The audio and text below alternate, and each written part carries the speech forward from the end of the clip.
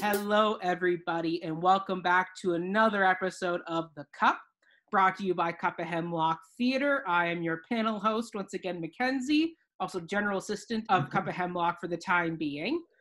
So we are doing today John Caird's production of Love's Labour Lost, which is a very kind of not done very often comedy of the Shakespeare canon.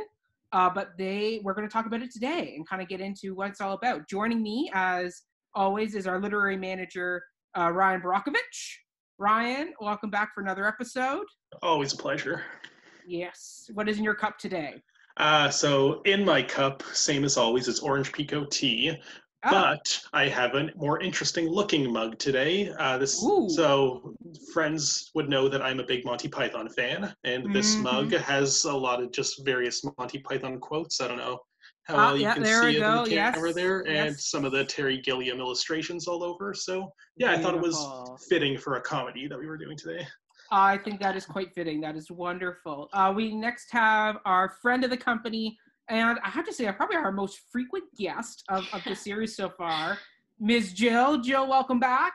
Hello, Mackenzie. How are you? Very good, very good. What is in your cup today, and what is your ensemble? Right, that is now my brand, I guess. I'm wearing a bit of a frou-frou French-esque inspired top, which we'll get into later. And then my earrings, they have little feathers tacked onto the bottom, just to pay homage to all the quills and the lovely writing that we see in this piece. And then in my cup, I have some tea tonight from David's Tea. It's their sweetheart tea that was really popular around Valentine's Day, and it tastes exactly like sweet tart, so it tastes delicious.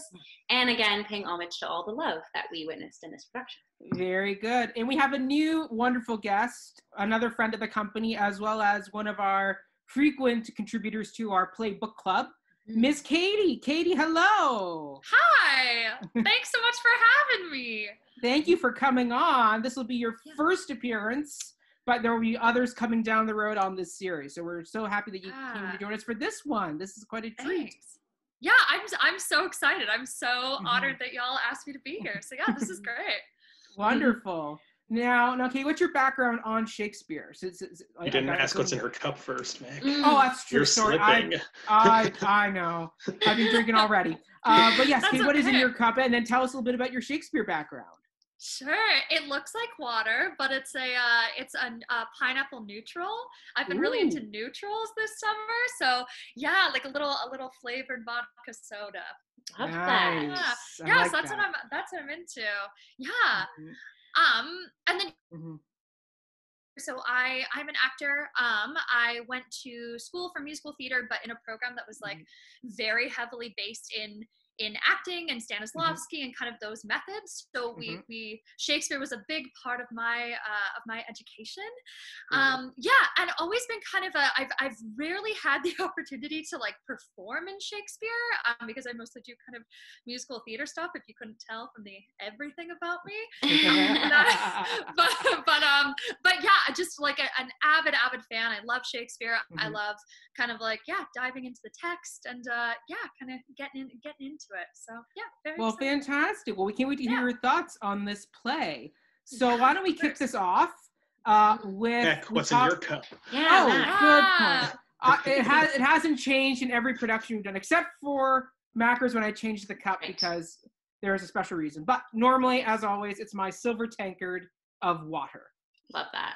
Oh, yes. Exactly. So water and we go well together. Is it water or does it look like water? It is water. It is water. I got my father's genes for drinking, meaning I don't drink nearly anything. But there we go. But yes, we're going to talk about Love's Labours. Once again, as we said, directed by John Caird, who, for my musical theater fans, if you don't know, he is the co-director of the original production of Les Miserables. Oh, I didn't know that. Yes, you know what? It makes sense, though. He has the charisma to be on a team of Les Mis wonderfulness. And he's very good with ensemble casts, as I think this production shows. Yes. He's very good with the ensemble cast. He's a member of the RSC, which is the Royal Shakespeare Company over in London with Trevor Nunn.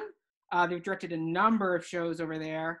And then this was his first time coming over to Stratford. So he is a wonderful director, and this is his production of Love's Labour's Lost. So, Katie, why don't you start us off tonight with who do you feel was the best performed character of the night? Okay, I have two. I have a couple. Okay. So, two that like kind of really stood out for me were, well, probably my main answer to this question, Boyette was so great. Oh my gosh. And like, it's funny. So I knew nothing about Love's Labour's Lost at all. Like I'd never read it. I'd never seen it. And I didn't kind of realize, like, I feel like this might be the play where like wordplay is the most prevalent. It is so wordplay. And and I thought that Boyette did a really, really good job of kind of like navigating that wordplay, but also being very self-aware, which is something that I kind of really appreciate in Shakespeare, is when people are kind of aware that the text is poetic and flowery and very kind of metaphoric. And and I thought the actor, so I don't know the actor's name, which I feel which one was Boyette? John Kirkpatrick was his name. Okay, and I thought he was probably my favorite for sure, with a close second from the woman who's Rosalind. Oh yes, Rosalind was Sarah Awful. Sarah Awful. Ruby Joy was also incredible. Yeah. Okay. Yeah. So that was your first shout out, and you said you had others. You already said the two of them, right? Those are kind of my two biggest ones. Two? And then obviously the princess Ruby Joy was truly phenomenal. Like such a like an elegance and a grace, and like a way of finding my kind of biggest pet peeve in Shakespeare is when the speech sounds really pedantic. Yes. And I found that all of them, especially when people play royalty, it kind of tends to lend to that. And I didn't think she did that at all. I thought it was like very kind of like natural and very but still giving like the elegance of like, she is royalty, she's the princess. So I really liked Ruby Joy as well. Very good. And her father was the head coroner in CSI New York, Robert Joy. Oh, cool. Fun fact. The two of them came to Barrie, my hometown, to perform The Tempest one summer, where he played Prospero and she played Miranda. So there we go. Cool. An actual father-daughter Tempest. Yeah, that's really cool. Yeah. Exactly. Yeah, it was a wonderful production. Okay, Jill, who is your shout-out of the day? Yeah, so ironically different folks than Katie mentioned, but the same umbrella statement. I feel like everyone on stage, really, the flavor of the speech in their mouths were so enticing. Everyone sort of did their due diligence with this very flowery linguistic piece. So hats off to everyone. However, I have three, one for sure, close second, and then like an honorable mention. So gotcha. I believe I'm pronouncing this character correctly, but Costard, our fool. Costard, Yes. Hands down, in this series, best fool we've seen to date. Because I think he did so many different things. He owned the language. He made it traditional, but also for a modern audience in the same sense. And then he added his own characteristics. And I feel like, again, we can kind of cheers to John. Is it Caird? Is that how you say his last name, Mac? Caird? John Caird? Who? Our director, sorry.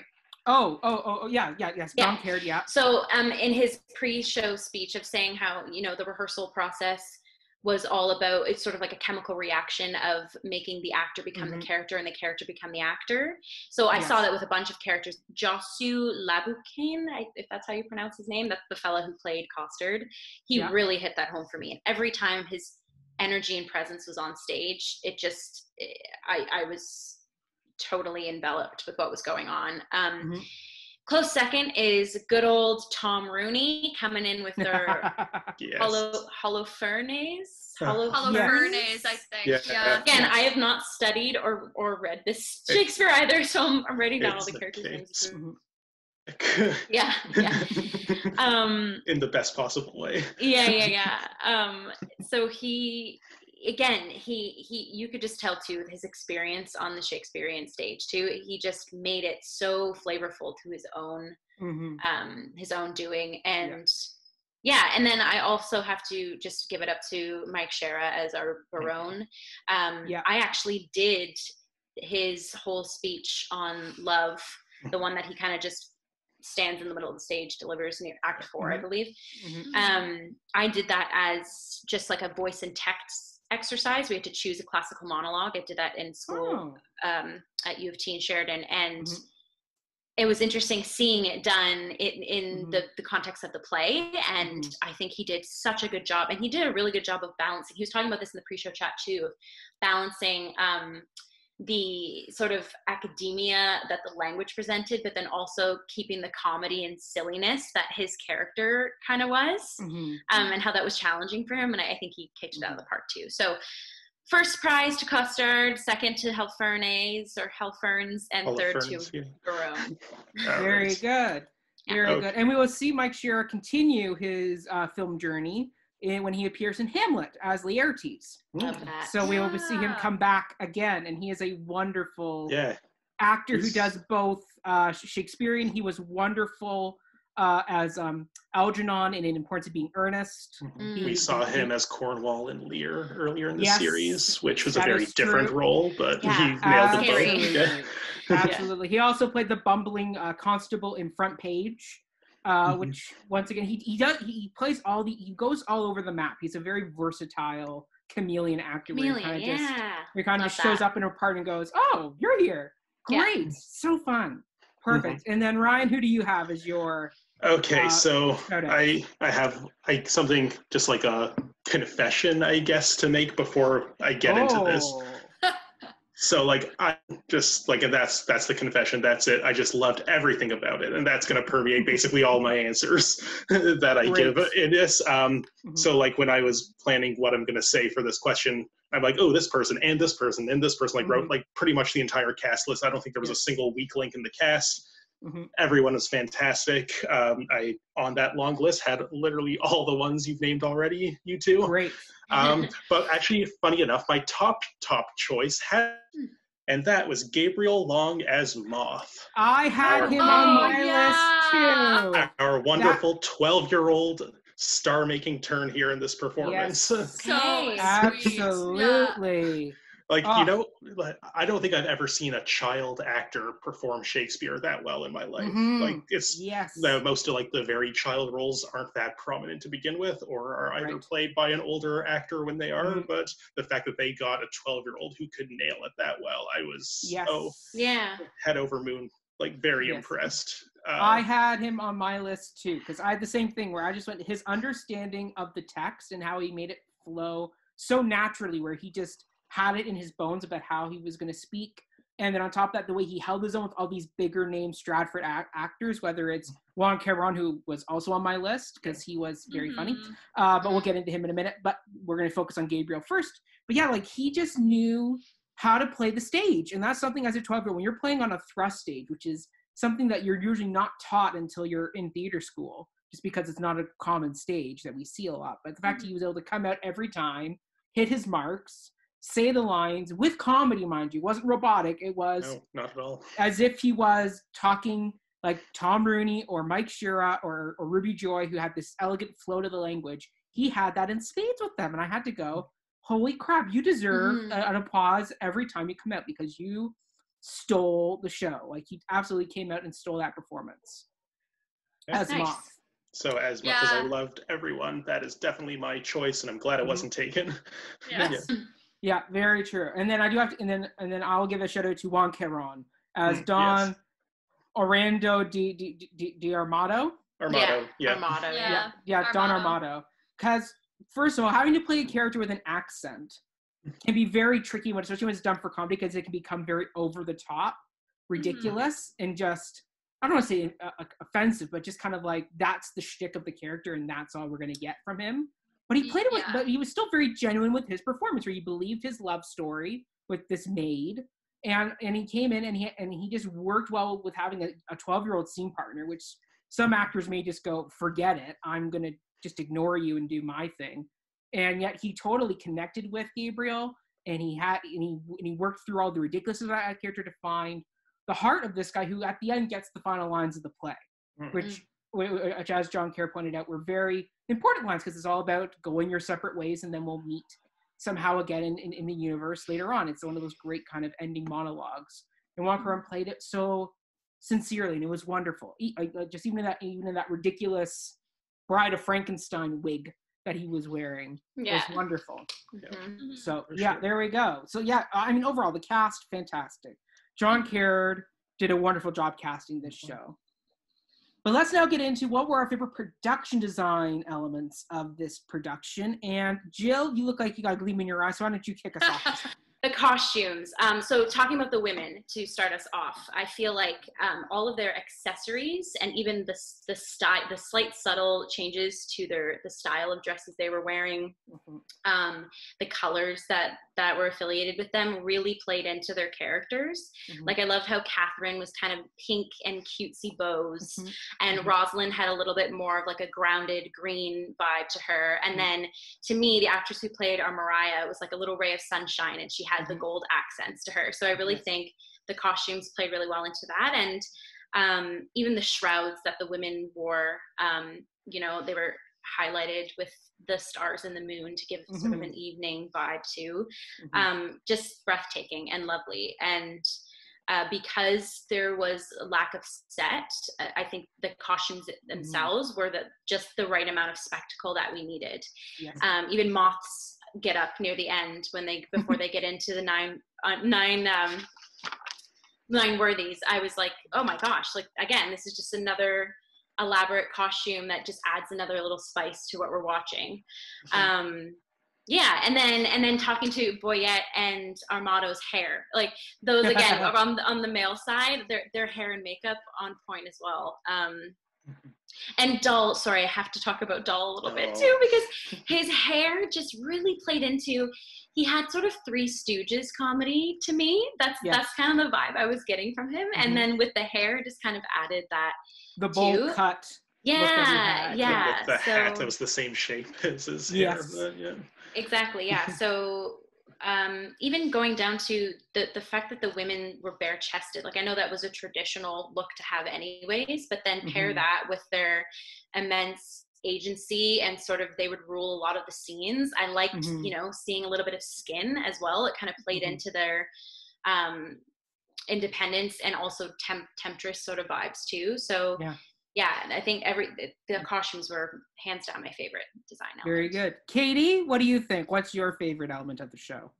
Yeah, I also agree with Jill that I wrote the costumes in Act 5, Scene 2, holy. And I think that was like it was when it was the second costume of the women in the show, when they're kind of like dressed up for the kind of like ball, I guess, is that the evening gowns, yes. Yeah, they were spectacular. And then the other thing I don't know if this technically counts as a production design, but I thought like the fact that it was all on a thrust stage was really like the thrust stage itself was really, really interesting to me, because I've never seen anything at Stratford. I'm not from Ontario.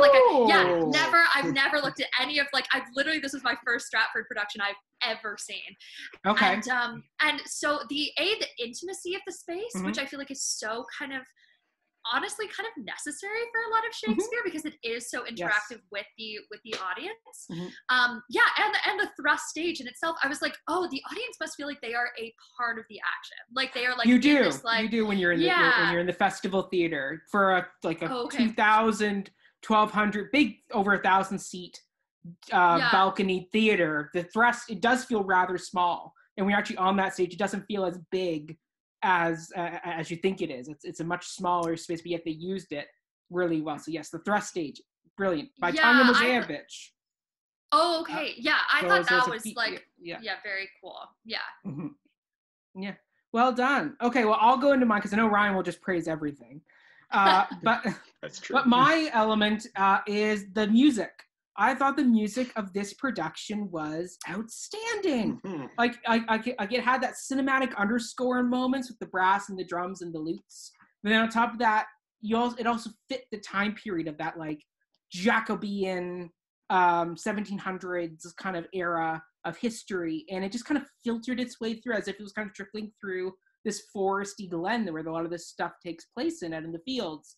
And Shakespeare writes all these beautiful songs in his plays, but a lot of times they're either cut or people don't know what to do with them. But yet this time, John Caird, once again, I guess because of his musical background, knew how to do these beautiful musical moments in the play. Like the ending with the cuckoo song was gorgeous. Like with them all, and then the fact it ends with a little bird sound, like a real bird sound at the end. I was like, oh, John Caird, you cheeky man. Well done to you. And yeah, Shakespeare music. A lot of people forget how musical he is, because that was a very courtly thing. Was you do a speech or you recite something, and then you would have some music or a masked dance or whatever at the end of your night. And people forget that. And Shakespeare wrote those in, and John Caird just knew how to do it. And it sounded great. And so I was so happy at the end in the curtain call when you got to see the band actually come out onto the balcony there and everybody applauded, because I was like, you deserve that. You guys did really well with what you were given. So bravo to the music. Ryan, what is your favorite element? So funny thing, even though I love absolutely everything about this production, the three things that I wrote down as like first and possible backups were the three kind of things that were all mentioned. But I have things to add, I guess. Okay, very so good. Like, add away. Starting with the costumes, one of my favorite ones in the show was Armado's costume with the letters kind of poking out of every single sleeve, and like and that's just such a great interplay of like the very central prop of the letters and the poems being integrated directly into the costume, and then in the scene where all the men are getting together and mocking each other's poetry writing, Longueville also has multiple like letters sticking out, so it's just like what a great little mirror there, that through falling in love and writing these letters and poems, they're kind of becoming foolish, just like Armado is, in a way, which I thought, what a great little piece of visual imagery there for that. The set I had less to say about, because it was a very bare stage for the most part, but just they used the levels very well, I thought was worth remarking upon, and maybe that's more of a blocking note than a set note, but still part of the production. It is part of the production. Jill, you want to add to that? Might I just say too, because I had a note on set, sort of playing with the set. It was a close second for me as well, because it really played into the fact, at least how the actors interacted with the set, that like love makes you do silly things. So like the men, spun around poles when they were like asking about the women, or Berowne quite often would stick his head through the little balcony porthole, sticking his head in the hole. And then even just the way they use their levels, for sure, it played into the it just goes to show, like Jill, you were saying how there isn't much set, but the costumes make up for that. But even less is sometimes more when it comes to set, and you can really do well with not much. And especially on a thrust stage where the minute you put in blocky set pieces, you now have to consider what that does with the island. We saw that last week with Timon of Athens, where they had the clear chairs, as you pointed out, Jill, where because they were clear chairs, you could see through them. And here, because it's even a smaller thrust than the Tom Patterson, where set is once again very limited to what you can do there. So they were really smart about it. Good point, Ryan. But like one other piece of set that is worth remarking upon is like near the end, when we have our like off-brand rude mechanicals play within a play. They brought on this little like pageant wagon cart, and like the costumes and that whole sequence. Like I don't know, I thought it was very funny when Holofernes comes on as Judas Maccabeus with the menorah hat, and then speaking of the music, they're playing this like somewhat bit of a klezmer ditty as he's twirling around in that, like it was just everything was great about all that. Or the horse, the little horse, the horse, the priest that comes out on the horse. And that was so funny though. Sorry, Katie, you want to go? No, I was gonna jump in. Also, that horse scene, it took me a second to hear, but did you guys hear the crickets in the background? Yes, I didn't. Oh my gosh, so brilliant! Like, because it's like a nighttime scene, so it makes sense that there are crickets. But but every time he stops speaking, you just hear these crickets. Ryan Tree played that moment so well. I'll mention it now, but did you guys catch when his character comes back into the audience after he has his whole stage fright moment? He comes back in, and of the theater, the audience on stage. The audience on stage. Okay, He just sneaks in ever so slightly, and I feel like if the camera wasn't on him, you might have missed it. But he just like comes in, he's like, don't mind me, I'm just joining the audience. I cracked up laughing. It was so funny. That really moment cute. Just a lot of laughter in the piece, and little moments like that. That moment in particular with Nathaniel on his horse, like that is like such a brilliant, I think directing is the best like category to put it under, because like they cut several lines of the text of what's actually like going on in that little scene. So like to just realize it's funnier and works better if he has this little stage fright moment. It's like one of the few times I'm not usually a big fan of cutting things out of the text, because I love the text so much, but like I think that was such a great directorial decision that just made for such a wonderful moment of meta theater. That's wonderful. And yeah, once again, the songs were all lovely. Not just the cuckoo one, like I mentioned, how I liked the music that was playing in the play within the play, but even like the earlier songs. There was one song earlier, I think it was like in Act 2 or Act 3, that was with Moth and Armado and like the Apple Company. Yes. And that's not in the text, because I was following along in the text, as I often do when I'm just sitting at home watching Shakespeare on my computer, and that seems to have been full cloth created for this production. Which is wonderful. Yeah, no, that moment, I know exactly the moment you're talking about, where it's kind of like a daytime, Moth comes out. Yeah, and Jacanetta joins them, like, and sings with them. There's this great little romantic moment between Armado and her. Like, it's, what a show. It's gorgeous. I know, right? Oh, this production. So good. Now, no production is perfect, and I'll kick off this section, because it's not the fault of the production, but I will say the lighting didn't stand out to me this time around. But I think that's more of just where they were in the season, because as Mike Shara pointed out, this was like the third production some of these actors were doing. And if you don't know at the festival theater, basically what happens is the first round of productions that are going to go up at the festival get first dibs on the lighting, and then the second round and the third. So by the time you get to being a third round show of the season, you're basically working with what any lights that are already preset in this, in the space are working with, and you kind of get to add maybe a few gobos or a light change here, where you're kind of working with what you got. Okay. So, I mean, for them, like the lights just kind of were there. I mean, there was a few gobo moments where you had the leaves kind of filtered through, and it was nice, but it wasn't like, ooh, look at the lighting. Like, it wasn't like one of those big standouty. See, Mac, I noticed the same thing, and that was what I had pre-planned as the weakest aspect, because because I liked everything else so much. But my thinking on it is that it doesn't really bother me that the lighting was unremarkable, because everything else is so good. Like, you don't need to also be it wasn't distractingly bad, or like there wasn't like poor decision making within it. It just wasn't as showy as everything else, and I think it was subtle and did its job to just make sure we could see the actors' faces. That was exactly it. Yeah, that's exactly it wasn't bad by any means. It just wasn't like. But I totally get what you're saying, Mac. It definitely wasn't the most elaborate palette that we've seen in this series before, and so like Jill, what about you? What was an element for you? Yeah, I have as much as I was so enthralled with this piece, and it's the favorite one I've seen thus far. There were like little moments or little chunks of direction that maybe didn't really sit as well with me. And I'm probably everyone is gonna have the altering opinion to the series of things I'm gonna say. So I thought that the song at the end for me went on a little too long. The cuckoo song, or the song after that? The cuckoo song, like the very end. Okay. I've already seen the chemistry that this cast has throughout the whole piece, and even interweaving the A plot and the B plot together. I didn't need there to be that long of a meditation. Right. I think just if you stripped a couple verses from that song, I would have been happier. To me, it just went on a little too, and I think which brings me to my second point, and it isn't really to do with the production, but it's the filming of the production. I think the way they filmed that piece also threw me off. It seemed a bit cheesy to me, the way they kind of went in and out. And then I'll speak to that as well.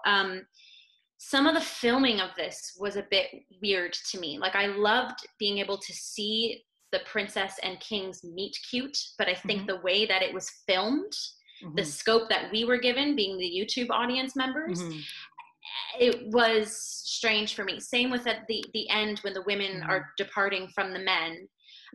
Again, it seemed rushed. Like I wanted to know kind of more, or maybe have more of a zoomed out view of them leaving, as opposed to kind of weaving through. It was creative. Like, it was definitely a filming style I don't think we've seen yet.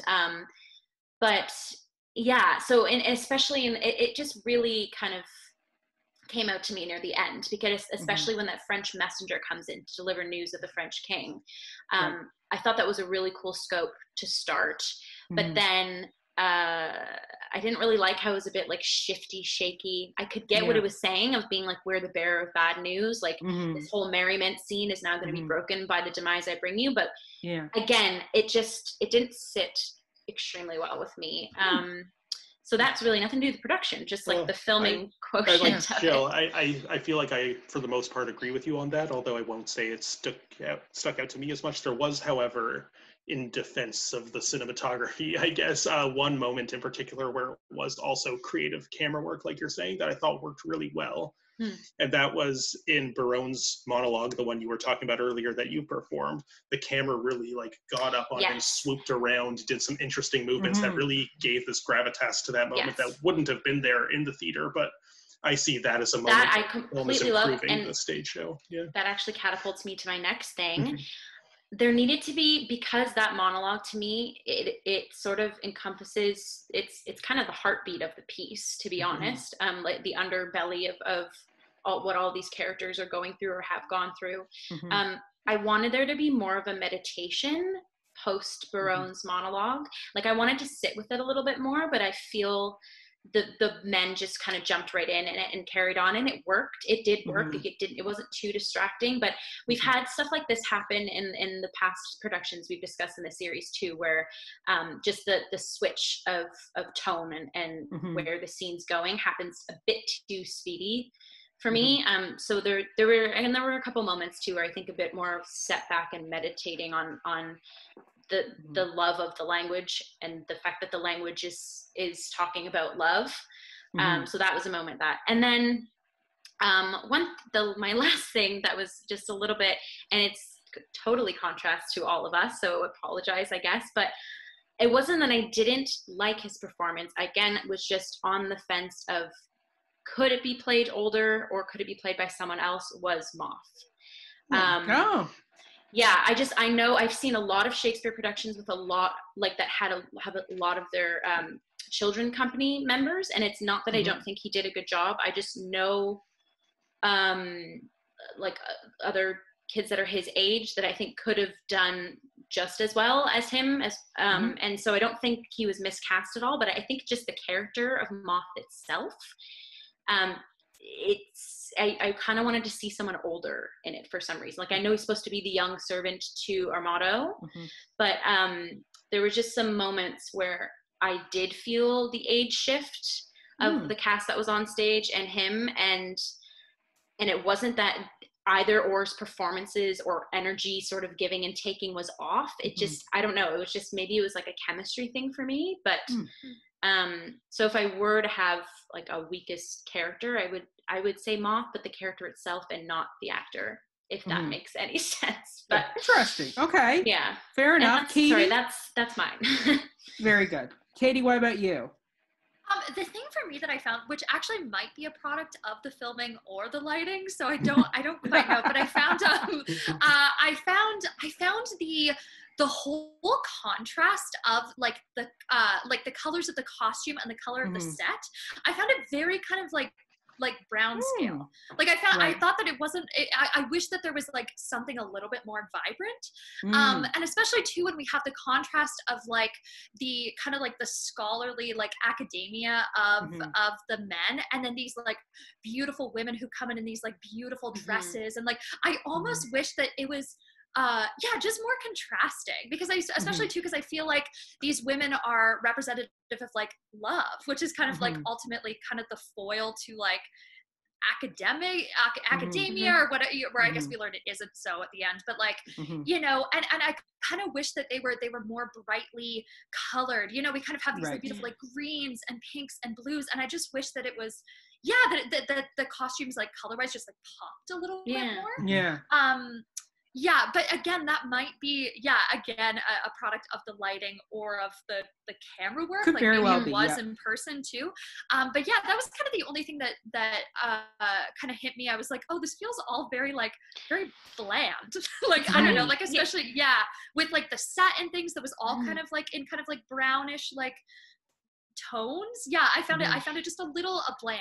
Yeah. It would have been cute to see, Kate, now that you said that, because I do agree with you. The Berowne sort of definitely accent the academia side that the show starts off. It would have been kind of cute to see once these women go on stage, and obviously they have a heavy impact on the men, almost if they like left behind a prop or did something to the set that kind of transformed it into, you know, adding little sprinkles of love to the set itself. Like, you know, that, I don't know, that would have been like a cute. Which is kind of interesting because it's actually like the men who give these individual tokens to the women that they each wear, that in the mask scene is what they use to misidentify each one. So like, it's interesting like to then propose, oh, well, maybe the women can do the same and give something bright that sparks the same way. Like, why do the men even have these colorful tokens in the first place in their, you know, cloistered academic life? They leave an impression on them too, right? To kind of, so it's, they're kind of the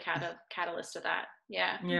Very true. Good point. But yeah, that's what I found. Yeah. Very good. Ryan, is there anything that you found didn't quite work? Or are you sing the praise?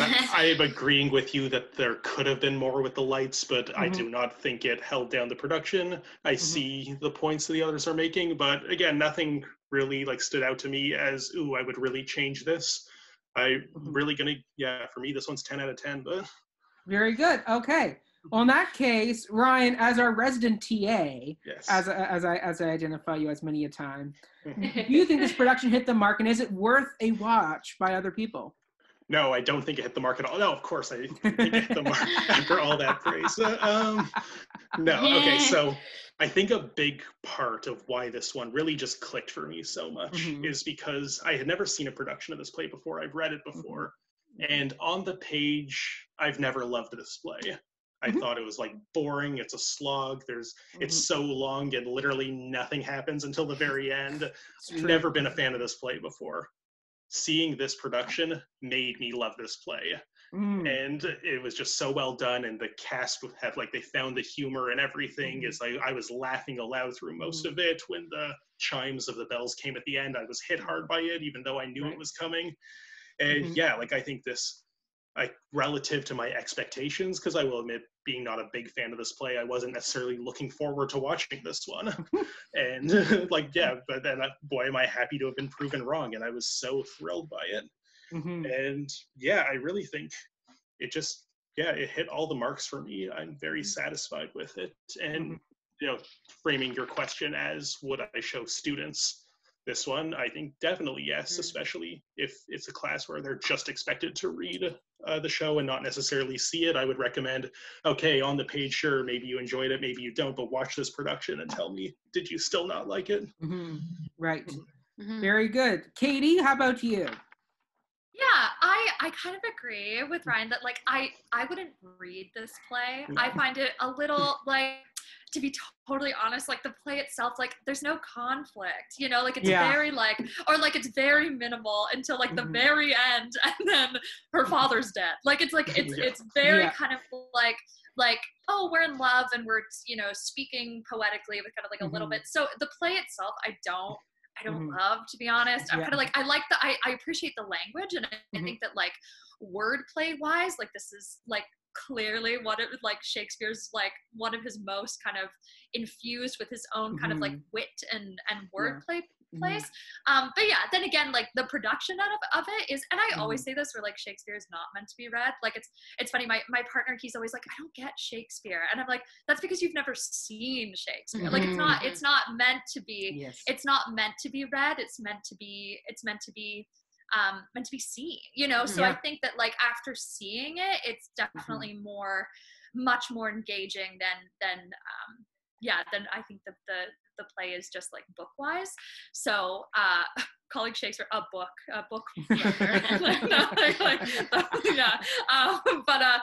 so I think like the production itself is beautiful, and obviously like the actors are very, very good, and the direction is great. I the costumes are beautiful, and like, it's a fun night at the theater. Yes, totally. very good. Jill, how about you? I have written, for various reasons. So I've said this a lot in our previous chats. I'm a huge fan of taking Shakespeare and making it modern, or at least giving it a flair that lends to a modern audience, just so that you can get as many butts in the seats that will understand what's happening on stage. And you don't have to be an academic. You don't have to be literate in Shakespeare. You can, like Katie was saying, just have a fun night of theater and really get something from it, even if it's just a vibe, or not understanding what every word is being said on stage. However, I do think this company has done, like I've said before, a brilliant job of really making all the colors that are on the page come to life. And so I've written, I think it's the most colorful language that we've had so far in this series. You literally could taste some of the words that they were saying, and the brilliant toying, using gesture, nonverbal, like there were so many nonverbal reactions that were hilarious that a lot of the B-plot characters would use, like a guffaw or a loving sigh or something. So not only were the language itself recited was beautiful and elaborate, but it was all of the different categories that language encompasses. So nonverbals and music, the altering of pitch of the verse that we heard in this piece, gestures. So I think when it goes to showing this piece or having people come see this piece, there's so many different elements you can grab from it, either being an actor or a student or just a person joining or coming to the festival or wanting to get an introduction to Shakespeare. I also think the B plot that we've had is the best B plot that we've had in this whole series so far. I almost liked it better than the main plot sometimes. And just like the laughter was such a treat. And Mike Shara and Ruby Joy and John Caird in their pre-show chat were talking about how, especially with comedy, the presence of an audience is so vital, and it really does add the relationships between the characters on stage and in the theater as a whole. And I think, again, that really helped take that like traditional language and making it modern. Like just some examples I wrote down at one point. I forget who he directs it. I think he's directing it to Costard, but Berowne literally says dick. And clearly, you know, it's a Shakespearean lingo, but he says it in such a modern way that everyone's cackling. The king counting out the iambic pentameter of the verse that he's writing, or Longaville, you know, going off, spitting his verses and then snapping, you know, because everyone in the audience could be like snaps for Longaville. So it's those modern gestures that I think catapulted this piece into definitely showing to, and just such a connected company. And again, going back to John Caird saying how the rehearsal process, he really wanted it to be like a chemical reaction of how he wanted to get to know his actors and know how they tick and know their antics and know their quirks and place that onto the character, and then kind of have that altruistic relationship of actor, character, character, actor. And I think that really showed. And I think that the sort of end song being a meditation in that, it really, the audience will definitely, if they hadn't seen it already, realize that this piece is a really good company piece and an amazing introduction to Shakespeare. I'm glad, Katie, this is your first one that you've seen. So I have alliteration too for the lack of a landscape, because we talked about how, you know, it's a bit more of a tear down set, and lends lots of love to the language. So I really felt that too. So even though, this is a wordy piece and there wasn't a lot of set, I think all the components sort of accented each other. So and I also think, again, going back to John Caird, he played into a lot of his company's strengths. Like you could tell, you know, like the true comedians, they really were able to kind of press that button. Or even the gentleman playing Dumaine, his acrobats were impeccable. And clearly, you know, that the director in rehearsal, you know, either asking, can anyone do this? Or the actor was like, I can do this. And it's the classic case of like, be careful what you say in the rehearsal hall, because he just did a really good job of highlighting them as artists too. So I think that's a great cherry on top of this piece of why I hit them up too. So beautiful. And I will piggyback off all you and say, absolutely, this is a great piece to show. Most Story is definitely not one of my favorite Shakespeare plays. I saw this back in, I think, 2008, 2009, in my first year at the Stratford Shakespeare School, and I was a novice of Shakespeare. I remember being bored out of my tree watching that version. I don't remember who directed or who was in it. I just remember being there going, nothing is happening. And I've been at rehearsal all day, now expecting me to sit through a 3-hour-long play in a nice warm theater. I think a lot of us dozed off that night. But this version was so lovely. Like, it was just a great, fun piece of theater. And I have to say, because John Caird commented on how Anthony Chimilino and him really tried to make this a multiracial cast where it was just, didn't matter like what ethnicity you were, it just, like, they were just like, whoever was good for the part gets to do the part. Also, I think, sorry, Beck, do you want to, don't want to interrupt? Yeah. Sure. I mean, like, I'll just say, like, because of that, like, this is one of the other great pieces of Shakespeare to watch, because a lot of times I feel in Shakespeare, I hate to say it, but we do sometimes, as an all-white panel, pigeonhole ourselves and go, we sometimes put up our walls a bit against casting different ethnicities and different Shakespearean parts.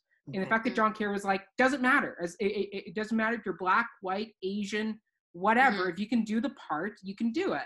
And I think that really showed here. Like, race was never a thing that came into my mind. I was just like, okay, this is the version of whoever that we're watching on stage, and that was that. It was wonderful, and it was great. And I think that's why this production should be seen by a lot of people, because it shows Shakespeare can be done by anybody. Don't ever let a casting director say you can't do a part because of your ethnicity or your race or how you look, because you can. It's Shakespeare's Shakespeare's beautiful that way, and John Caird really highlighted that in this production in a really nice, subtle way where it wasn't like bonking you over the head with it. It was just, here's our cast. They were really good together. They had great chemistry, and now watch the show. Yeah. And that was it.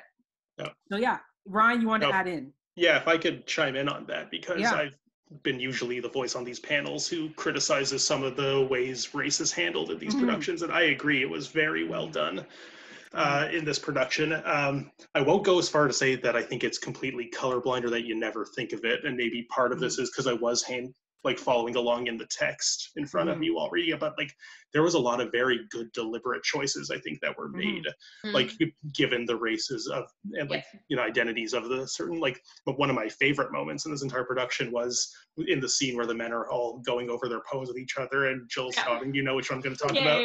With Dumaine, the king chimes in about how Berowne's use of the word black isn't very good, and Dumaine just like pauses, raises his eyebrow, and it's just such a perfect like hang a lampshade on that. Again, that's like a modern, definitely a modern nod to like, of course that is that line, of course, But what you might have missed with that is that if you're following along in the text, not only do they not acknowledge that, hey, that's a weird thing to say, king, but there's actually like 10 lines after where they all just go back and forth, piling on like the use of the word black and different connotations and meaning for that was very tastefully cut immediately after that moment with Dumaine. So I think that's like a very perfect like acknowledgement of the race. Like they had their like great perfect little moment there, and okay, we can do away with the rest of this.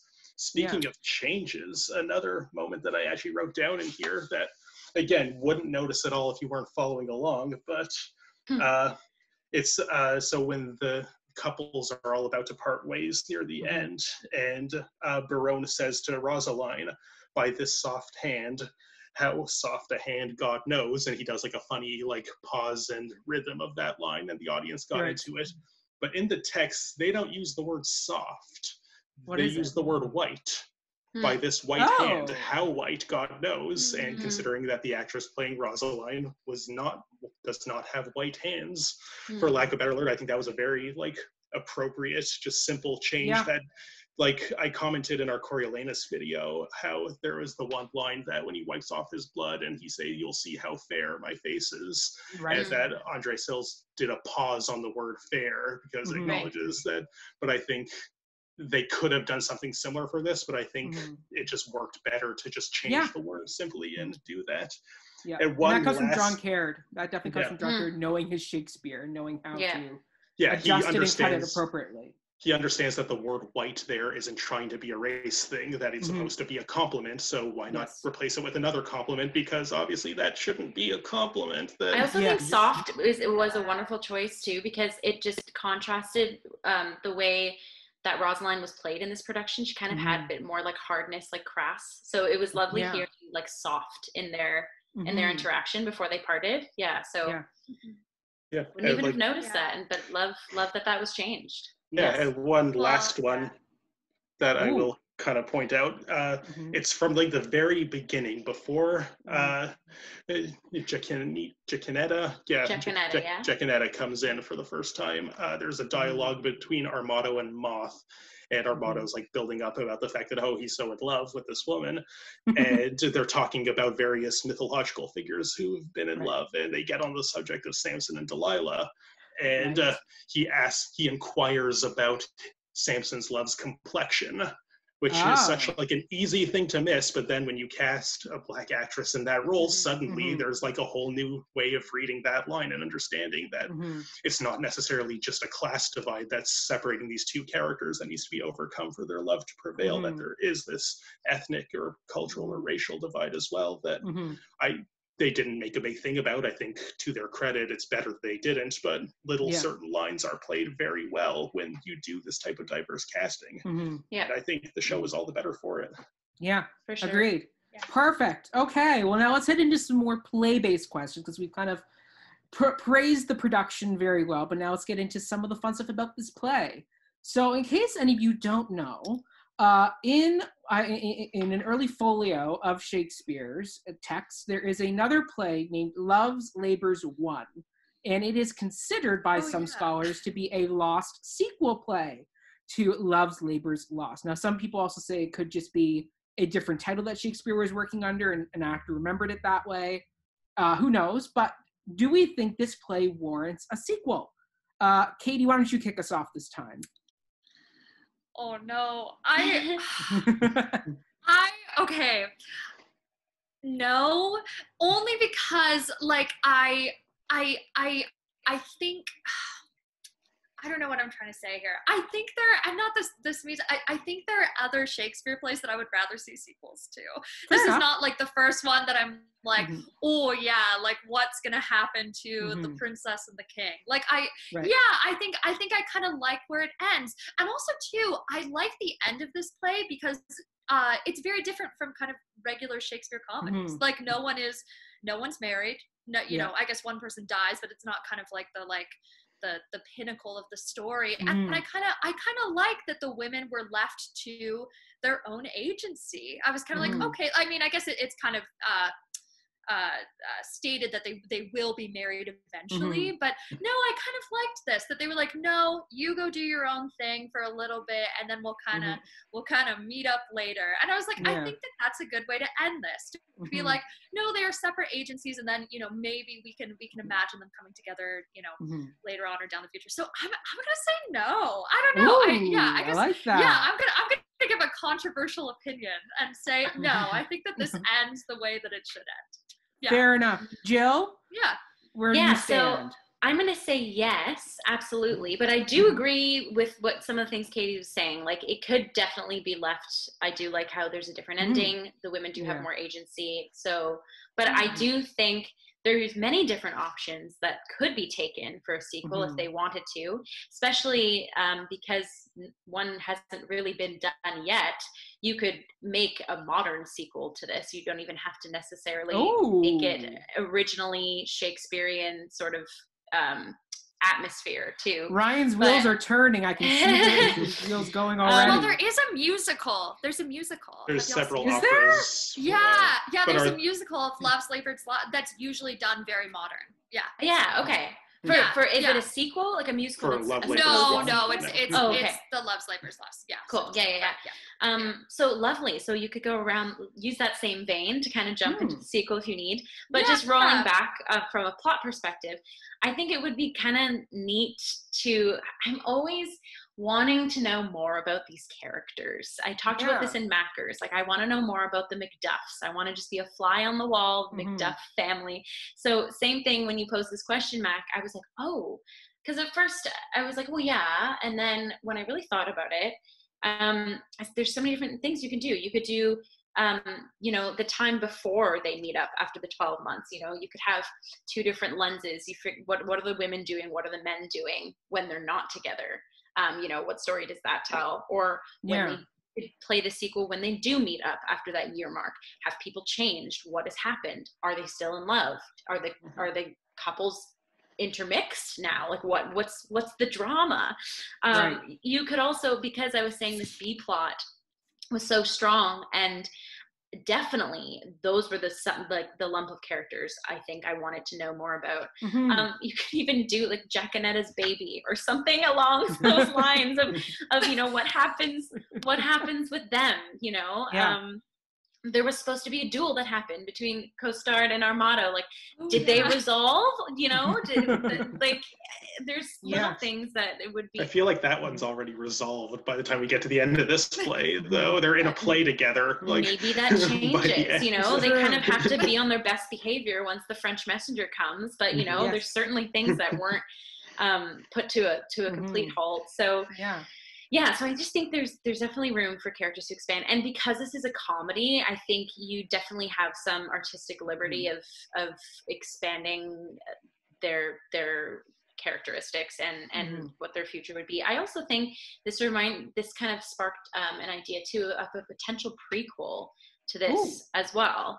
I want to know a bit more about the sort of Princess of France ladies in waiting. Like, I want to know about their relationship. How did that come to be? The whole academic side of the men. We get that they're academics, but what brought them to that? The play kind of just starts in midair almost, and you're immediately in it and you're along for the ride. But there is wonderful little pockets of wanting to know more either before or after. So yes, and maybe a prequel. Very good. Okay. Ryan, how about you? All right, I have to agree with Katie that I don't think this play warrants a sequel. Ooh. Sorry, Jill. I definitely see where you're coming from, Jill. Warrants. He purposely emphasized. No, I will say, I can definitely see the room for a sequel, and if one was in fact written, I have no questions that it probably would have been interesting, and there's certainly because it is technically a cliffhanger ending. I wouldn't be surprised why. You often hear things about just the supply and demand of the Elizabethan theater market, where there's a very conjectural theory that the only reason why Shakespeare wrote Merry Wives of Windsor is because Queen Elizabeth loved Falstaff and wanted to see what would happen if he fell in love. I wouldn't be surprised if, oh man, the audience really loves these characters and you left on such a cliffhanger, Shakespeare, write another one. And he's like, well, if that'll pay for another season at the Globe, and then I could write the Hamlet that I really want. But I think my reason for saying no is because I think that actually would defeat the purpose of what makes this play so good. And as I mentioned before, I didn't think this play was good until watching this production, but now I'm completely on board. This is a great play, and I think it would really defeat the purpose to find out what happens next with these characters. And I'll just walk you through my thought process here. Okay. Because Katie, you're right when you mentioned earlier that this is a play with no conflict, nothing happens throughout most of it, and that. Yeah, I agree, and that was why for the longest time I didn't really enjoy it. And what really stuck to me, certainly reading it, but even more so watching this, is there's so many very quickly diffuse setups for conflicts throughout. There's the fact that the men have their oath and, oh no, they're in love. This is going to be a big conflict that they have to, grapple with. Do we keep our oath? But no, not really a conflict. They just break their oath and it's fine. And the fact that these four ladies show up to the four men, they all immediately fall in love with one of them. There's no overlap between any of them, no conflict or disagreement there. And then there's the whole thing with Costard mixing up the two letters, and you think, oh, I know how comedies work. This is going to to lead to some Much Ado About Nothing type of confusion, but this is a play Much Ado About Nothing minus the much ado part. It's just nothing. And they quickly realize, oh, this letter was meant for this person, this letter was meant for this person, and it doesn't actually turn into a conflict at all. And then near the end, the ladies do their whole like trickery where they're going to put on the masks and then the whole Russian mask thing. And like you think, okay, is this going to be where the conflict finally happens? And it doesn't. And they're just, haha, we had a good laugh with you. And then they watch their, like I said, the off-brand version of the Rude Mechanicals from Midsummer. And then you feel like the play's got to be over soon, but literally nothing has been a conflict. And then chime, chime, chime. Oh no, the conflict is at the very end. And I think dramaturgically what's happening here is this whole play is an elongated first act of a more traditional comedy. That the inciting incident that would put a wedge between the lovers and set in motion the entire, okay, this is what we need to overcome to get to the prescribed happy ending, as is the way of comedy, is very much not given to us. And I think the whole point of writing an entire play of that pre-inciting incident is like somewhat of an experiment to dramaturgically see, can that be a whole play?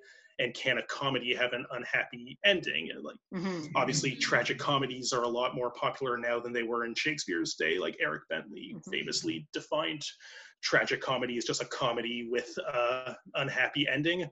And like, I think it's maybe a little melodramatic to call this a tragedy, like, or tragic even. Like Aristotle would have conniptions if he heard us using that language. But I think, to me, demanding a sequel to this play, as perhaps was the case back in early modern England, is like demanding a sequel to Once or Blue Valentine or any love story that doesn't end happily, because that's not the point of this journey.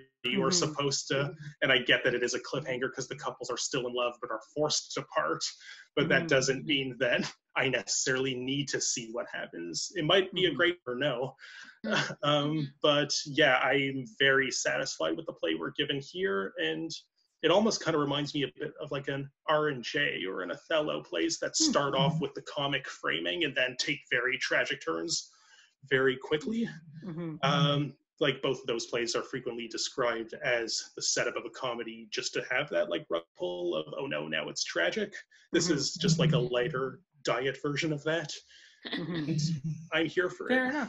Fair enough. I will have to agree with Jill though. I think this play does get it, does not warrant a sequel, but it leaves itself most available for a sequel. Like all of Shakespeare's plays end very much with the button at the end, and it's like whether it's a Midsummer or any of the other comedies, there's very much kind of like that ending where it's like, okay, great, that story is being seen, 5 acts, we've told the story, we're good. Here, because you're right, nothing really happens. Like we need like a John from Much Ado to show up in this play and start messing with the couples, and that's what you could do for a sequel. Like I think this play Shakespeare wrote because it's like this one of his earlier plays in his canon when he was writing. That, you know, it's very much like a young writer leaving himself open to doing a sequel follow-up play, because why not? I mean, these characters, there's so many places you could go. Like the avenues about dramaturgy, so that'd be a dramaturg's heyday. You know, you have so many different plot points or like you go so many ways. Kind of go off. So yeah, I think this play does leave itself open for a sequel, and I think it's one where you kind of go in a lot of different directions with the characters. Give them some conflict that they actually have to work through. Because this was a great setup play where it's like, okay, great, now we know who these characters are, and they set up a great premise that they got to wait another year for everybody to kind of get back on track with each other. And then it's like, okay, well, where do they go? Like, there's so many great areas. It's almost like the ending of 12th Night, where it's like, I want to see what happens with like Malvolio's revenge. Like, I want to have that kind of next part follow-up. Like, Shakespeare wrote some really great cliffhangery moments in his plays where it's like, I want to see what happens next. And this is I will add to that, Mac. While I do agree that it could make for a very interesting play, and I'm not even going to say, but still they shouldn't, but I think if they do, and I don't know who this is they I'm talking about, is Shakespeare? I don't know, but like... It's you, Ryan. You're going to write the sequel. Sure. I don't think they're... I wonder who they is. I don't... My big thought is I don't think there should be a Don John type messing things up. Just the fact that we got through this whole first play with like no villain and no like conflict with a character. Like I think, like Jill was saying, we can have some great drama of just these are different people now after this. Yeah, I think it's just like funsiness, you know. It would be like super farcical and like funny. That's what, because I do love the way that this piece just sits at the end, and it does kind of that stark switch of like, wake up now, we've kind of spiraled down into tragedy. But it would just be almost like a one act, even just a one act farce of these characters. Also, you know. Also, something else that I think is so interesting about the end of this play is that the thing that comes in at the end that finally puts an end to their merriment, or interrupts their merriment, as the princess puts it, it has nothing to do like with anything done with the characters. It's just her father's dead. It very much feels like a Deus Ex Machina, but a Thanatos Ex Machina, if you will, because it is this death comes from outside, and like contrary to being the thing that usually ends comedy is like, yay, something came and saved us, now the lovers can get together. It is the perfect anti-Deus Ex Machina for the anti-comedy, and that's what this play just is, and I think that's why I'd be very happy to leave it as it is. So I won't be the one to write the sequel, I guess is a long way of saying that. Mac, it looks like it's up to you and I. Oh, great. Yeah. Here we go. I'll add it to my writing list of things, of ideas and thoughts. Perfect. Okay. All right. Next question for us is, do we feel these characters are richly drawn, or did Shakespeare kind of rely very heavily on stereotypes for like male and females, Spaniards, Frenchmen, all that type of stuff? Do we feel these characters actually have some depth to them, or they kind of just, Katie, I see you got an idea already forming. Go. Well, I was going to say, I mean, obviously the Spaniard is like very stereotypy, like super stereotypy. Which is like, you know, and even to the fact where he's like, you know, he's the one who's in love, like desperately, he kind of like represents love in a way, you know, which is like, I think that he's obviously like a pretty heavy stereotype. But all the other characters, honestly, like I don't, but Shakespeare kind of always has a way of like with his like characters who are women, making them I feel like a little bit more stronger, for lack of a better word, than like than a lot of lovers kind of written who are women. So I think that those ones were definitely not as stereotyped, like especially like the princess, who's clearly very like intelligent and very you know, has kind of control over her, you know, over her kingdom, I guess. And and even the men weren't so stereotypy, because they're, you know, they're falling in love, which is not a like, you know, a stereotypically like masculine thing that we talk about. So I think for me it was definitely like the more kind of like fool characters were definitely more stereotypy, whereas like the lovers and the leading players were actually not as stereotypy as I thought. Ryan, what do you think? I see both sides of this one, I guess. On one hand, Katie, like you said, I think they are like more richly drawn than we might initially give them credit for. On the other hand, they are very cartoonish, but I don't think that's a problem, or I don't see that as a fault in the play. I think that is very much, I get a lot of Commedia vibes from this, but I think Shakespeare was maybe trying to write like a standard comedy, and then oops, they're all Arlecchino. Right. And like that kind of, and like it works. Like their banter is all very funny. Like they bounce off each other very well, and sometimes you could just have a real cartoonish running around. But then there are still the depths and layers too, and the female characters in particular.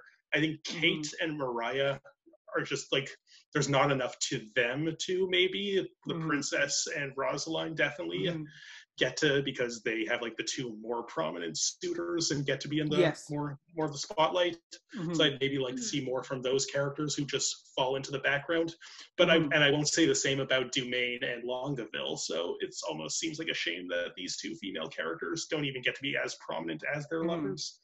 Kind of disagree with that, because again, I think it goes to John Caird's direction, and each of those women, in my opinion, were very much their own woman. In this production, yes, I would agree. Not on in the text, which I thought is what we were referring to right now. Right. Yeah, my whole thing kind of talks about the text a little bit, but I guess more of without reading it and just watching this production in particular. 1000% these characters are richly drawn. And I think, and yeah, I didn't read it as I watched, as Brian did. So and probably, I've read it before, so I'm sorry if I'm making it too texty now. But the women, of course, I think without the, Kate buried in a book and Mariah's sort of exuberant energy and, like I mentioned before, ray of sunshine personality, without that actor choice placated onto the character, for sure, I don't think we would be given the same opportunity to kind of have access to those characters. So sorry, Ryan, I kind of took the torch from you. Are you okay if I keep going on my? I was basically finished. Go ahead. Lovely. So I think production-wise, so again, directorially, John Caird did a beautiful job of making sure that every actor was putting most of themselves as the character, as opposed to the character dictating. It's not like a Juliet or like any, or a Mackers, where this is sort of the prescription of the character, and now you go ahead and you do that character. It was the other way around. You could really tell that it was like kind of more from a film approach to this piece, where it's like you are you, just, and then you're playing this character for the first time, kind of thing, and Caird said something like that in the pre-show interview, how, like, because he's never worked with any of these Stratford's actors before being the guest director, that he had to really find the ways to let the characters become them, which I thought didn't write down. And he said it in such a visceral way too. He was like saying how it's like a chemical reaction. I mentioned it earlier in the chat, and how it's the mixture of that sort of created the formula of what you see on stage, which I thought was just beautifully said. So I also think that Ruby was talking about this in the pre-chat, and how this play is almost like one of the more prominent feminist pieces for Shakespeare too. And I think in this stage production too, like we kind of talked about this already too, but how the women, again, this goes to the direction and the staging, but when they're speaking or when they're tempting, they always seem to have the upper hand. The whole image of the princess stalking back and forth while the king was pleading something to her, I can't remember exactly when it was, but there definitely was that. I think it alone kind of broke stereotype for me too, just the way that the characters carried themselves. So that was just a little thing. Fair enough. And I will piggyback on all you once again. And I have to say, I think I remember going into this, because once again I had read it, and I remember seeing it at Stratford years ago and being like, these characters don't really stand out. They're not all that interesting to me. I thought they would rely more on stereotypes, but I was like, surprisingly, even Juan Caird as the Spaniard, he actually still, even though he had that accent going, he still gave his character some depth to him. Now, mind you, text-wise, Shakespeare did rely on some stereotypical concepts that we have of the Spaniard in love, but I think overall these characters are really well drawn. Like the men aren't just kind of guffawing brutes; they are actual scholars. Like, they are given brains that make them question and think things through. And the women, really, they're smarter than the men. And Shakespeare, once again, gives a great kind of ode to women in this, where this came after Taming of the Shrew, as like John Caird and Ruby Joy pointed out, where it's almost kind of like a makeup for like, sorry ladies, after Taming of the Shrew, here's a piece where like you guys are really kind of in the driver's seat, driving this plot forward. I remember Ruby saying too in that chat, it was the first Shakespeare where like women kind of have a moral advantage over men. And I like the way she phrased that, because definitely, she said too, like women have to give off a sense of diplomat and emotions, which usually we kind of see one or the other in a lot of his other works. So Absolutely, and that's exactly like, because it's such an early Shakespeare, you can see like as Mike Shara pointed out, there's a lot of different elements of like Laertes in Midsummer, or a little bit of Hamlet that kind of crops up a little bit in there throughout. So I like how this play, because it's so early, kind of gives you a sprinkling of, don't forget, down the road Shakespeare's going to write all these other great kind of well thought out characters. It's kind of like his first step into that pond of writing really good, complex, not just your generic characters. So yeah, I do think this play has characters that need a much more consideration than what we give them in the Shakespeare canon of male and female characters, because I do think there's some good ones in there that we can prop up a bit. So last question is, would this play work with a gender-flipped or non-binary version? Jill, let's start with you this time. Yeah, so I have just a straight out yes. And I think it could work on multiple levels as well. I think if we were to just talk about the main players and sort of the A plot, I think the 4 men and the 4 women can be interchangeable via sex, via sexual orientation. I think you could go as far as every couple could have a different orientation, or be like a member of the LGBTQ community. Right. There's so much, I think. And I think, yes, like the texts do say us, like men or mention ladies, but I think like we've seen in this production too, in regards to sort of altering the text a little bit from a racial point of view, I think you can do it from a gender point of view as well. And I do think that, opening our brains up to this question, it would have been interesting to see this sort of extra layer played to this production as well, or a production just as this caliber, but done again. So yeah, I definitely, I think it'd be very interesting. And again, because we've talked about how this play has a lot of space for breathing, like in regards to character work, in regards to staging, you could even have in the transition of scenes, you could have more couple interaction or character interaction to sort of unveil a bit more orientation or identity of a said character too, Right. So I think this to me is a perfect piece to kind of amalgamate into so many different slots of identity for humanity. And I think if I see it again, I would definitely prefer to see a wider spectrum on that front. Fair enough. Ryan, how about you? What are your thoughts? So to me, this seems like 2 separate questions almost, and I will answer it as such. Okay. Because a gender-flipped version of the performance and a non-binary one are not necessarily the same thing. Absolutely. So I guess I would start with the gender-flipped. I'd say I don't see why not. You certainly can, but I'm struggling to think of to what end. Because as we were just discussing, the female characters are very strong and prominent here. So if we were to maybe do something like, the males are all played by females and the females are all played by males, I wonder what that would do for this play. And like, it would almost put the female performers in these like buffoonish men roles, and the female characters played by the men suddenly get that moral high ground that is usually afforded to the male characters anyway, but not here. I don't think you could do that, actually. I think you would, I agree with that. I think you would have to give, if you were to switch anything, like you definitely couldn't flip-flop. You couldn't have like 4 women as the men and 4.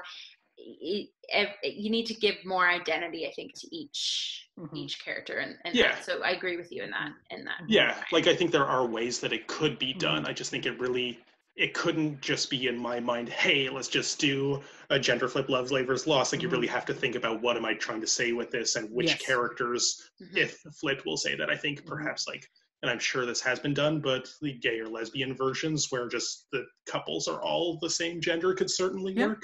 And like that would be, I think, a more interesting take than just switching the 2 groups. But to then get to the other half of the question, would this work with non-binary performers? And I think my it's just unequivocally yes. Let's get more gender non-conforming people into the arts and make more space for that. And I think it is almost easier to do so than a more deliberate flip within the gender binary, because you could theoretically put them in any possible role and just get more of that representation in there. And I see no downside to that.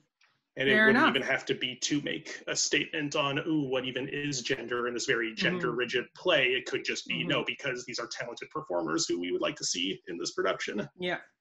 Exactly. What's great about too, just to kind of add to that, is I feel because this play is based on language. It's sort of like love equals language, language equals love. I've mentioned this kind of before. There's really no moments in the play that are very physicalized or very visceral, nor there does not need to be. That's part of what makes this piece so beautiful. What about the backflips?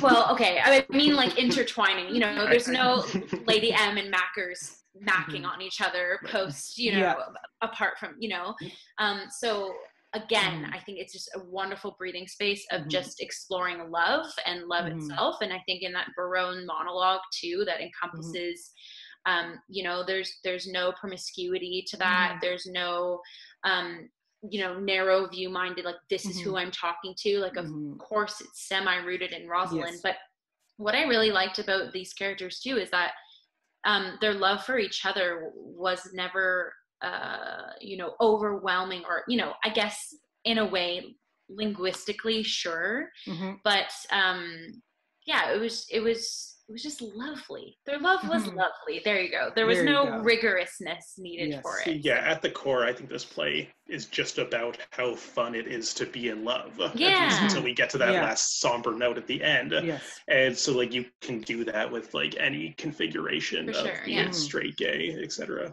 etc. Yeah. So it just works. Sorry, Katie, love is love. Yeah. Katie, what sayeth you? Yeah, I told Jill I was going to talk about this. My thing with Shakespeare always is there's no women. There's none. Even in this play that, like, you know, for a lot of, like, even in this play that had 4 very, very strong female characters, there were 4 women in the whole show, you know, and, like, and too, not even talking about non-binary people who are like so like zero representation, maybe not zero, I won't say I don't know, I haven't read not enough is the key point. Yeah, like there's no representation, you know, and so I would love to see, I want to see an all-female production of this show, you know, why not, or all non-male production of the show, because like there's no reason that it can't be, right? And I think that there are just so many people who feel so underrepresented in Shakespeare, be they women, be they non-binary, be they our whole LGBTQ plus community, be they people of color, be they like the more people we can get represented on a Shakespeare stage, I think the better, you know? And and that goes for kind of, this is kind of a broader topic than just gender bending, but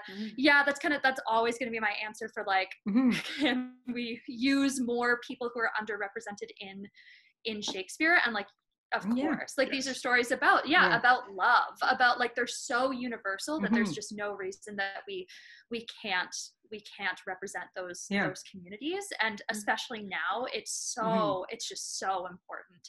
And so I guess that's my kind of feeling. So I want to see it totally blown up gender wise, like let's get, you know, totally unconventional, you know. And the thing is too that I saw about this production, I was like, why don't we have like a female doll or a female, you know, like there's so many roles that could be so easily gender swapped that I think it's a service to all of us to really make the effort to make sure that that underrepresented communities are represented on a Shakespeare stage. So totally. I think that this could be gender all over the place. Just beautiful. Everyone in there. Love it. More female fools. Now that you've said that, I would love to play a female fool, you know? That's another thing too, just speaking like as a woman in theater, I think there's still this overwhelming, at the back of your mind, you kind of need to have a bit of etiquette, even if you are playing a super comedic, clownish character, you're still a woman. And I think we need to break that a little bit, you know, that you can be wild and crazy and kooky on stage, you know, just being a woman. And so 100%, I would definitely play Dull or Costar. To me, those are the best characters to play. I saw a production of Tempest where the 2 fools in, what are their names again? Trinculo Stefano. We're both women, and it was great. Yeah, like it was just so good. Very, very cool. I wrote in my notes, you definitely can do this play non-gender, gender flipped if you wanted to. You just have to make sure, like, once again, that you're doing it properly, adjusting the text, doing your dramaturgical due diligence. I also think you want to make sure that if you are going to do that, you're going to make sure audiences don't come away trying to guess what you were trying to say. Yeah. Because nowadays audiences love to read into like, well, why was that character gender swapped? What are they trying to say? As theater people, we do that a lot. So I think you just got to be cognizant of doing that, because if you are going to swap it, then just do your due diligence there. And I also think one of the things we do have to adjust with our theater culture is if we are going to do these swaps, is that it doesn't become a marketing ploy where it's like, oh, you got to come see Love's Labor's Lost with a where it's bisexual couples or trans or whatever. Like John Caird was very smart where he didn't advertise that, oh, this is a mixed race production. Like this was just a production of Love's Labor's, and the fact that the only person you ever saw on the poster was Mike Shara writing his note, and that was it. Like it was a nice surprise where the audience just didn't come in with a thought of notion where it's like, oh, I'm going in because of this, and this is now a marketing ploy. I do think, however, people expect just colorblind casting from Stratford that is part of the brand, even if, like, so while it wasn't advertised as a reason to see this show, it is just part of the Stratford culture that I think people would be very surprised if there was just an all-white production on a Stratford stage. Those do exist. Still? Well, I think too, like I've learned a lot about recently, like in the last like week or so, between performative allyship and like actually doing something to help. And I think that if you're casting like gender swapping or whatever, and making it this like, oh, look at how good we're doing, look at it, then that is obviously such a problem because it's so performative. Exactly. So I totally get what you're saying. We're like, it shouldn't be a marketing tool. It should just be how it is, right? Exactly. And that's my worry is that somebody would do it as a marketing tool, and I'm like, well, now you're not doing it right. Like the whole thing is that Shakespeare is a very open piece of text where you can swap in certain characters and genders or things. Sometimes some characters don't lend to that. Like there are some characters that are either very masculine or very feminine, and like you have to kind of work with that. But other times there are these plays that lend yourself to this wide array of different things. Like I would love to see a female fool. Like I was thinking that now. I was like, bring on more of that. Like I would love to see somebody do that, or like keep swapping, like keep playing with it, because Shakespeare lends itself to being a really well played with piece of text where you can kind of deep dive in, and that's why Shakespeare keeps getting done in the world, because he is a very open piece of text where you can have some fun in there. Sometimes it works. Sometimes the director just doesn't know exactly how to execute it and doesn't quite work, but it doesn't mean we shouldn't stop trying if something doesn't work the first time, because I think there's lots of opportunities there. To not overstate the obvious, like all of these characters were played by men and boys originally, so we're already doing, like Bridget talked about this in the Knackers episode, like it's already a bit of gender tampering to even just have women on stage playing these roles, so why can't we take that further? Exactly. Like I think Moth could be very easily be played by a young female actress. 100%. And you know what's funny too is that could almost be a second fool character if it was female, because she, she's smart. You could have a side plot of maybe she has a crush on Armada, maybe she's not as young as this Moth was. The whole scene where she's messing up, where Moth is messing up, when the men are masked and they're playing Borochovitz, and that could just be so funny, from a female's perspective.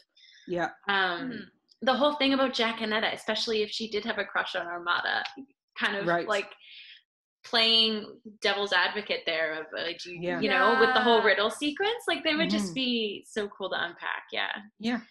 For sure. And I think, overall, this play is one of those really neat kind of plays that leaves a door very wide open for interpretations. I think that's why it needs to be done more, is because it's a play that lends itself to doing that. Meanwhile, Mackers, maybe not so much. Mackers is a very straightforward, very well set play. This is one, because it's so open, it's like, go ahead and have fun with it. This is one of your fun Shakespeares. You can dive in and play in that sandbox a bit. But wonderful. Jill, where can people find you if they want to look you up?